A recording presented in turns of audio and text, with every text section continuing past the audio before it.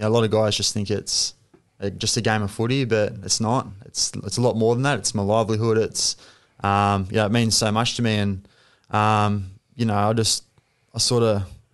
know. I think it's been a lot harder because it's my second long-term one. Yep.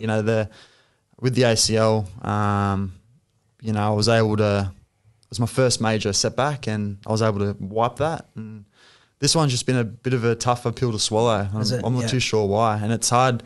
The hardest part is just seeing the boys. Remember the other week I was in there lifting and seeing the boys leave to get on the bus to go. And I was in there training by myself. Like, that's just little things that sort of stick with me. But I remember speaking to James Tahuna, our wrestle coach, and something he's told me how he had something like 13 or 14 surgeries across 5 years, and he was saying he always thought that he may not be physically capable at the time, but mentally the steeliness that he gained from that, he came back mentally stronger in the end, and that's really sort of sat really well with me, and been thinking about that a lot. He might not have thought much at the time, but it stuck with me a lot as well, and I'm just hoping that I'll come out the other side my strongest I've ever been.